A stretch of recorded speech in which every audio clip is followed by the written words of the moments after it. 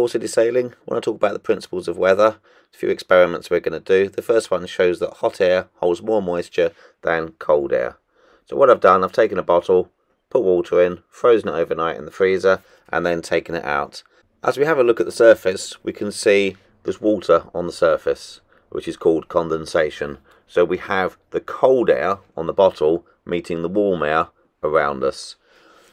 As the warm air meets the cold air, it can't hold the moisture, so it comes out of the air and it hits the surface, which on this happens to be the bottle. So we get water as condensation forming on the surface, and that is because the cold air around the bottle doesn't hold as much moisture as warm air around us, so we get condensation. This happens when air masses meet. So when warm air and cold air meet, we get condensation, and it sticks on particles and it forms clouds. Next, we're going to make our very own cloud. So what I've done, taken the bottle again, a little bit of water inside, giving it a shake so it's moist inside. And what we need to do is put some particles in there, because when we make the cloud, the condensation has to stick to particles, or as they call them, hygroscopic nuclei. So what we do, a little bit of smoke, pop it inside, give it a shake so we get the smoke evenly distributed in the bottle. And so we have a bottle with water in and some smoke. Then what we do is we squeeze it really hard. By squeezing it really hard, warms up the air inside. It's like a bicycle pump pushing, and it squeezes and it warms up the air, and that warm air inside will absorb the moisture inside. So if I let go quickly, it goes cold and we get a cloud. There we go. I'll show you again. So squeeze it, you see it goes clear again, and then it goes cloudy. As I'm squeezing it, it warms up, and those water particles go into the air because it holds more water than cold. And then as we squeeze, it gets cold, and those particles condensate on the dirt of the smoke, and it forms our own cloud. Our next experiment is to make rain. So what we have is a bowl. Pop in that bowl boiling water from the kettle. So we have nice hot water in the bowl, and we will see the water vapour coming off the top. There we go. You see the water vapour coming off the top. And what we're going to do now is put a lid on top with cling film.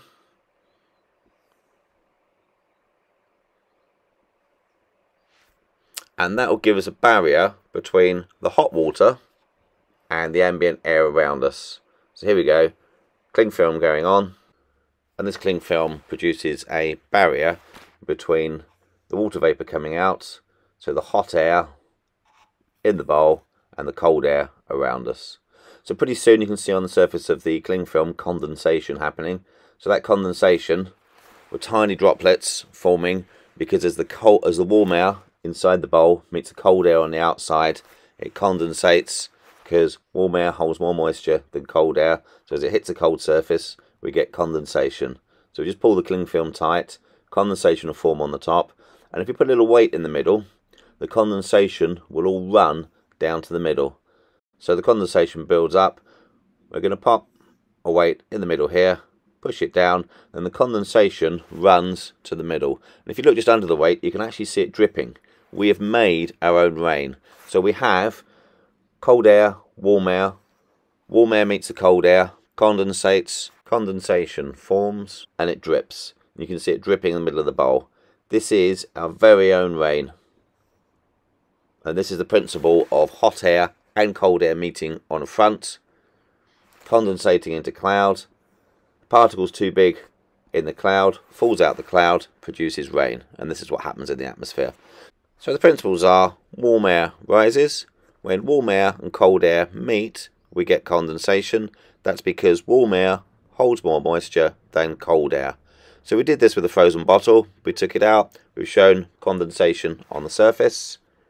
We've made a cloud by showing that warm air holds more moisture than cold air. So when we squeeze it in, the air warms up and it goes clear. Let go, the air cools down, and the moisture sticks to the particles and forms our very own cloud. And on the last one, we've got a frontal system. So we've got the warm air on one side, the cool air on the other side. We get condensation, produces water. The water runs down the top and it drips. So we have our very own rain Well, I hope you'd enjoyed this. This is only part of a series of the weather, so have a look at our global weather, local weather, how to get a weather forecast, and how to look at weather and how it actually means to you. And also as part of a whole plethora of tutorials from city sailing. Hope you enjoyed them. Please like, subscribe, and send comments. We'd love to hear from you. Okay, thanks very much. See you soon. Out.